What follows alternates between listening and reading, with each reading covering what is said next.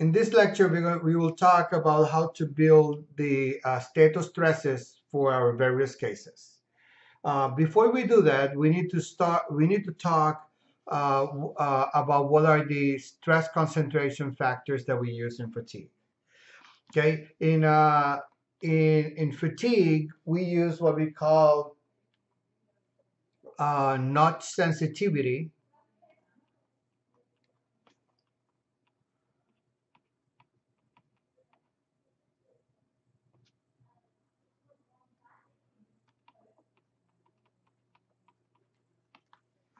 And the notch sensitivity we express it with letter Q. We'll talk about that factor in a minute. So, it, so regardless if you're working in for brittle materials or ductile materials now, so you remember when we did static loading, let me just write this down here, brittle, ductile, and brittle. Okay. So for static, when we were doing static analysis, I told you to take your KT equal to 1, right? A, KTB equal to 1, KTS equal to 1. And the brittle, you found this from the tables. Right? This came from tables. Now, this is true for only static loading. Okay. Now, when we have fatigue, things are different. In fatigue, what you will do is now for both cases, you need to find your KT. So you find your KT regardless of the material that you're working on. Okay, so you will find this is not equal to 1 here. It's not equal to 1. And this applies both, applies in ductile materials and applies in brittle. Okay, so you will use tables for this, the same tables that we have been using from appendix A. Okay, using those tables, you can find your stress concentration factors. Now, once you find your static stress concentration factor, I want to reiterate, when we did this in static, we assumed this is equal to 1, and for brittle, we found this using from the table. However, when we work in fatigue, regardless if it's ductile material or brittle material, you have to go to the tables. It's not equal to 1 anymore. Okay, and what we do is we want to find a reduced stress concentration factor.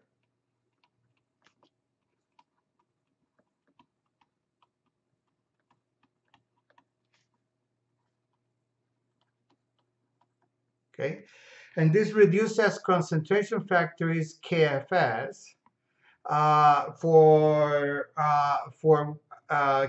It will be KFS if you're working in for torsion, or let me write it down like this. For torsion,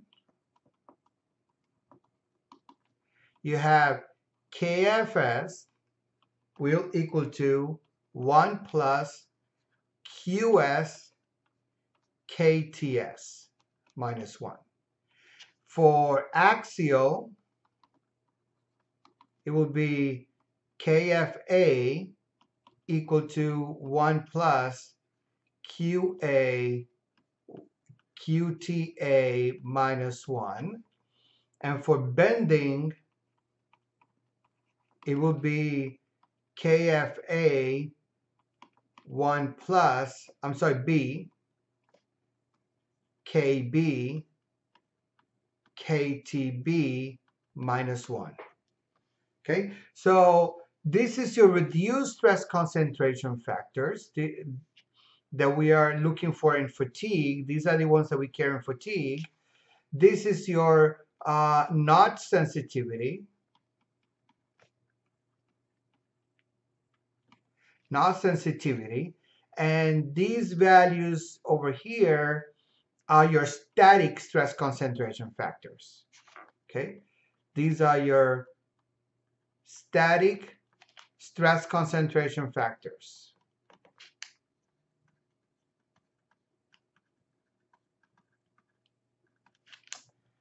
concentration factors.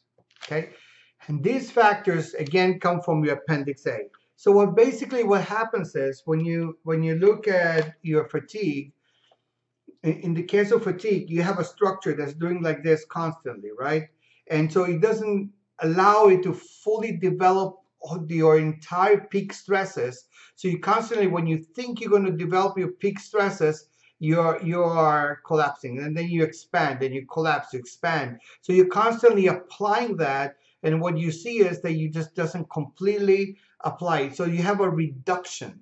There is no need to put extra burden on the structure. When I say burden, I'm talking about adding, it's like adding an additional factor of safety in that's not needed. Uh, so the stress concentration factor we use is reduced stress concentration factors. Now, the different way we apply this, both for brittle and for ductile and brittle, we have different ways to apply it for alternate. What happens in alternate stresses and what happens in mean stresses. Okay. Now, the easiest thing to understand is what happens in alternate stresses.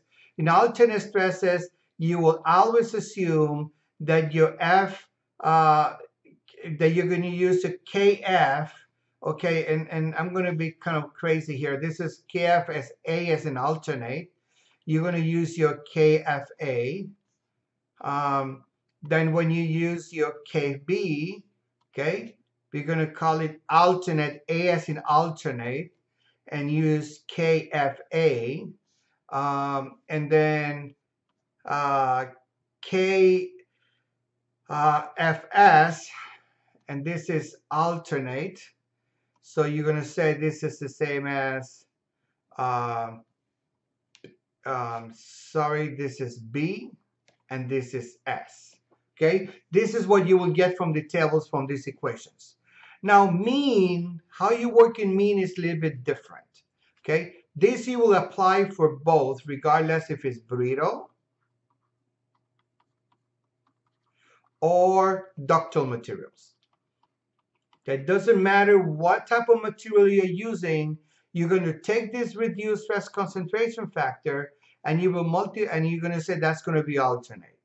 So that means that your alternate stresses will use that. Now for mean, let me go to the next table, next chart. If you're working in, or let me actually stay here. For brittle is very easy. For the case for brittle material only, you will just use the same. Okay, so you have axial, bending, and torsion. We're going to use the letter M to identify this as mean, because they have different for each case, and you're just going to use the values that you get from the charts, okay, that we got from the previous equations. Okay, so you can see that for the brittle case, these two are identically the same for alternate and for the mean. Okay, now for ductile, only the alternates are the same, but the means are a little bit different. How we work with this are various cases. So I am going to create for ductile materials, okay, KFM, okay, is different. And we got three case scenarios. One, case two, case three. This is the conservative approach. Again, conservative means that you're putting an extra burden to the structure, and your structure will be thicker. Okay, you're going to have more size. You have to put a stronger material in picture. And what we do here in this case is we say we want to put all the KFAM equal to 1, KFBM equal to 1, KFSM equal to 1. Okay, so this is a conservative approach. Just assume it's equal to 1. The typical approach is the following. This is the one that we commonly use. We just assume just like the case for the brittle case, we assume that the values that you get from the charts, that's the value that we'll use. I know that you're wondering where I get those values from. Just hold on to that thought for a moment. We will get to that. KFS mean is KFS from the charts. The other approach is this is the non-conservative approach. Okay, and this approach consists in the following. For all three cases, okay, you're going to use what your book calls the following. This method was mainly developed by Dolling, and this is equation 6.39 of your textbook. And there are three cases, and I want you to follow your textbook. The first case says that KFM will equal to F. Actually, let me go ahead and work this particular case on your next page. Okay, so let's go to your next page, and I just need more space. For the non-conservative case,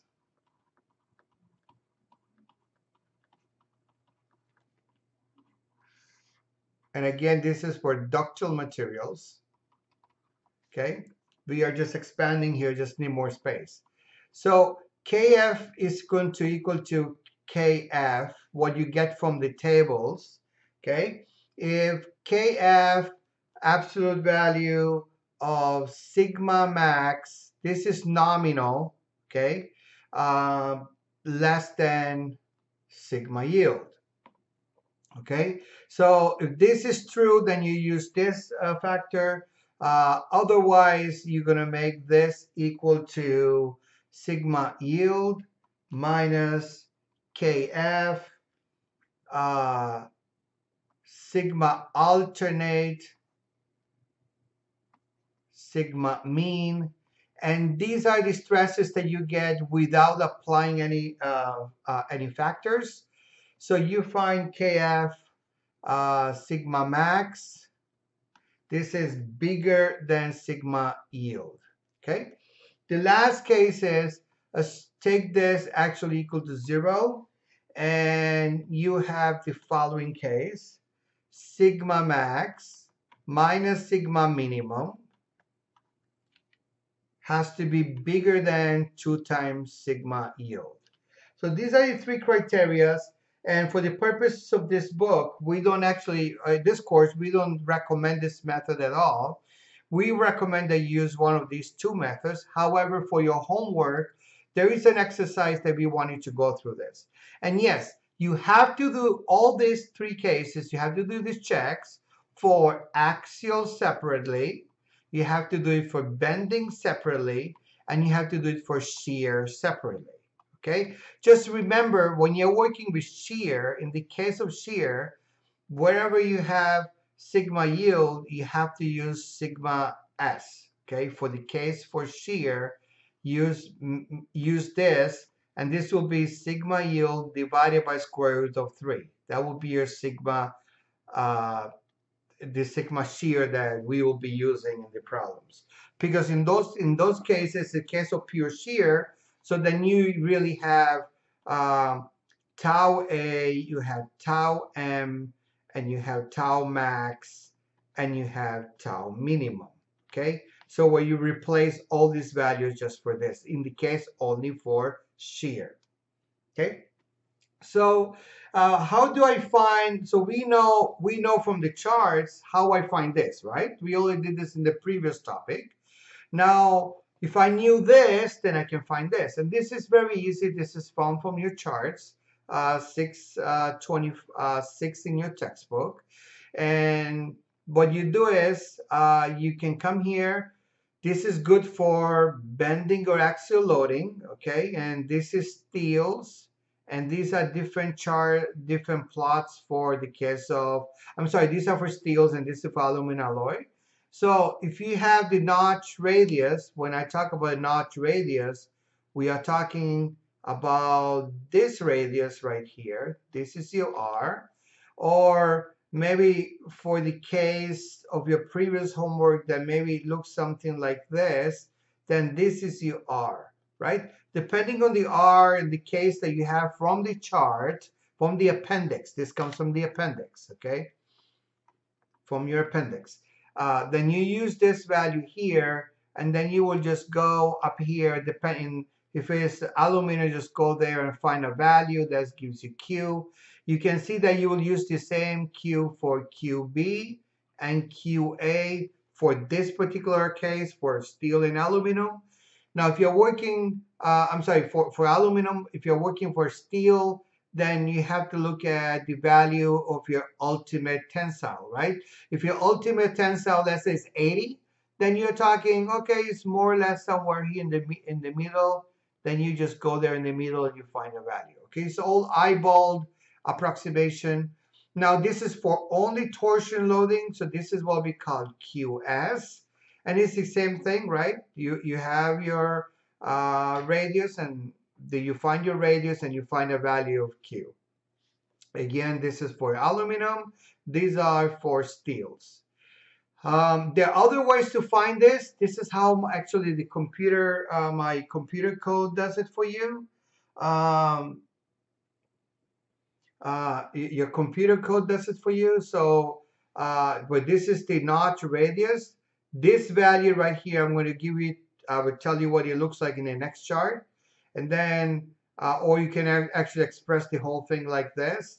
But if you have the Q, and what is the Q? Well, it's given by this equation right here, okay? So this Q is given by this equation. This is what your computer code does.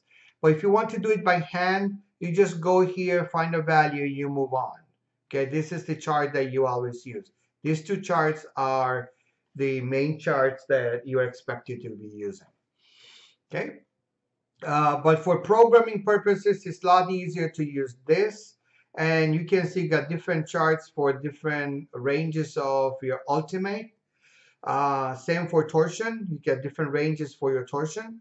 And you can use that. Now for the case for cast iron, then we just recommend use Q equal to 0.2. Okay, that's for mainly for brittle materials. So now that we know what your stress concentration factors are, then you need to go ahead, you need to do the following.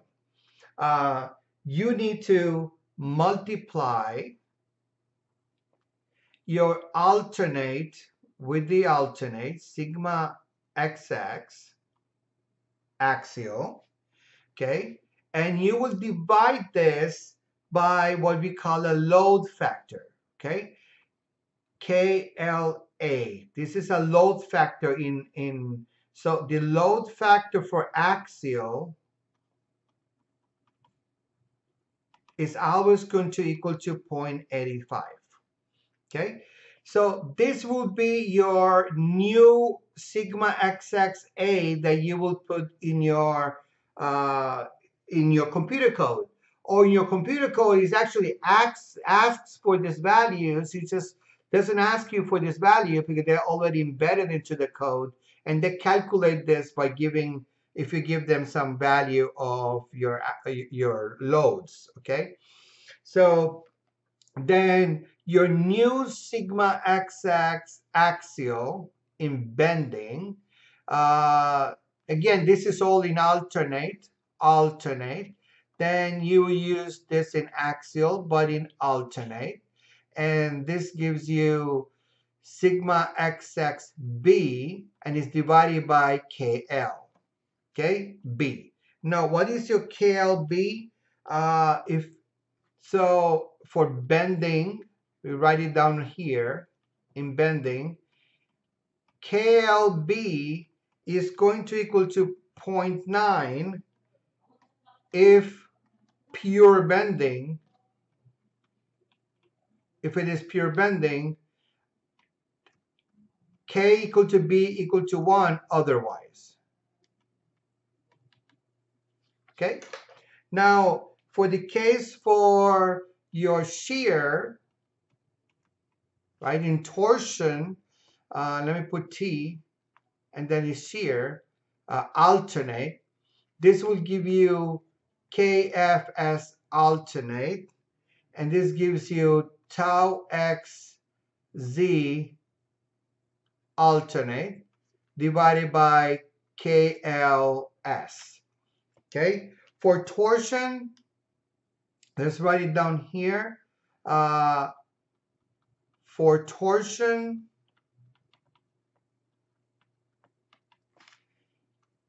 KLS is equal to it's recommended to use 0.77.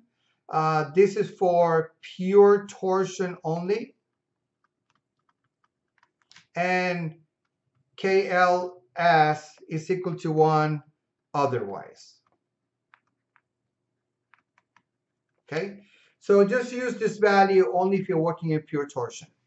Now, for the mean, alternating mean, then you don't have any factors at the bottom. You just have Ka mean, sigma xx mean, sigma xxb mean equal to KFA mean, sigma xxb mean. I'm sorry, this is A, but it's alternate, alternate, alternate. And then this is tau xzt mean will give you KF as mean, tau xz mean. Okay, and you don't have any factors at the bottom. Okay, that's important to mention. So now that we have all this, if I'm going to do this in the next slide, I am going to replace, just note, if it's alternate, right, for the case for alternate, this is actually KFA. This is, this is B. This is KFB. This is FB alternate. This is the same as KFS. Okay, so this is not going to change. What mainly changes is this value, these values. If you're using classical, they're all the same. If you're using conservative, this is all equal to 1 for the mean. If it's non-conservative, then you have to do your rules that we talked about here, okay? So you have to use these. Okay, so your status stress then will look like this. Your sigma A is going to actually equal to sigma FA, sigma XX axial alternate divided by 0.85, because that's the load is always applied, plus FB sigma XXB in alternate divided by KLB. Okay, and then this is going to depend for the various cases. This is 0 and this is 0. This is KFS tau xz torsion in alternate divided by KLS. Okay, this is 0, this is 0, this is 0, this is KFS tau xz TA KLS. And as you can see in this problem, now the only thing that changed from what we did in the past, that we have these extra factors that we didn't have before, right? And we have to do this again. These are the new factors that are in the problem, and we have to do this for the alternate stresses and for the mean stresses. And from here, from this, I'm going to build a new sigma 1a.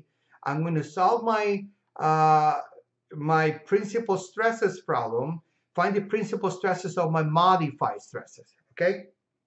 Now, if you're working for the for the case in which the second state of stress, sorry, it is the mean state of stress, and the mean state of stress is actually equal to following: is KFM. Okay, it's not too much complicated there because it's all in mean. We don't have any load factors applied here. So this is A mean, B mean, sigma XX B mean, 0 KFS mean, or actually this is, we don't need to put mean because they're all the same factors. Well, we should. It all depends on every case that you're working on, right? If you're working brittle, it's different, and the approximations are different. So this is torsion B. This is 0, 0, 0, 0, 0. KFS mean, tau XZT mean. Okay. And from here, you're going to build your state of stress, and you're going to find your principal stresses now on this state of stress, which we already learned in the past, right? So before we move on, and the next question is, what do we do? Well, we need to really find what are the stresses that we're going to use. So if you recall last time, I told you there are different ways we do that, right? So I am going to divide this, okay, for ductile materials and for brittle materials. Okay, so what we really care for here is we want to find what your SA will be. Okay, your SA for brittle materials, you got two options. Either you can use sigma 1A, or you can actually find your von Mises. Okay, sigma equivalent alternate, and that can be your SA. Now, for your mean, you can do the same thing, right? If you use alternate, if you're going to use this, then you're going to use that. You're going to use the, if you use, so let me, if you use this, you use this, okay? You cannot combine this with this. Sigma equivalent mean with sigma alternate. Now, for the brittle material, we don't have a problem because we are going to set this equal to A, your principal stress, and sigma M to your equivalent, I'm sorry, for your principal stress, maximum principal stress, sigma 1. Okay, then from here, what we really want to do, once we have the sigma SA and SM, you want to decide what is your S maximum. Okay, your new S maximum is alternate plus, or I like to write a mean plus alternate, and your minimum would be sigma mean minus alternate. Okay, so now you have these two new cases, and these are the stresses that we're going to use as we move forward. Okay, so just as a summary, the only thing that we are doing different from the static case, we have to actually find your reduced stress concentration factors, okay? And this reduction is actually a help for fatigue. And by using that, we need to, with this we know from the static problem, the knot sensitivity is here. And to do the knot sensitivity, then we went to these two charts, one of these two charts to find your Q. And then I multiply this times this, and you can see if this is close to 1, this becomes a very small number. So this number in general, this number, your KF, I should write this down here, your KF is always going to be less or equal than your KT, and it's going to be bigger than 0, okay? So bigger than 1, I'm sorry, bigger than 1. So you have to keep this in mind. They're all always bound by these two values. Okay, they're bound by KT and 1. Okay, you also can be equal to 1 if your Q was actually equal to 0. So this is what we have. And then if you, once you did that, for the case for brittle materials, alternate was not a problem. It's the same for both cases. For mean, well, brittle is, this is the case that you work with. And then ductile materials, you had two cases. It's typical where we just use this both for both ductile and brittle. This is a conservative approach. This is a non-conservative approach that's a little bit more complex. And this is bound between, don't forget, 1 and KT. This is KF. And then from there, what you're going to do is you're going to build your state of stress for alternate, and you have to divide by your loading factors. Remember, the 0.85 is always there. This is regardless if it's ductile materials or yielding, okay, or brittle materials, sorry. And then for the mean, you just don't have any divisions here, so you just use this as is. From here, you find your principal stresses. And for ductile materials, you have two approaches. You can either use principal stresses or von Mises stresses. And then for brittle materials, you just use the principal stresses. And then you find your sigma max and sigma minimum. Those are the stresses that we'll use as we move forward.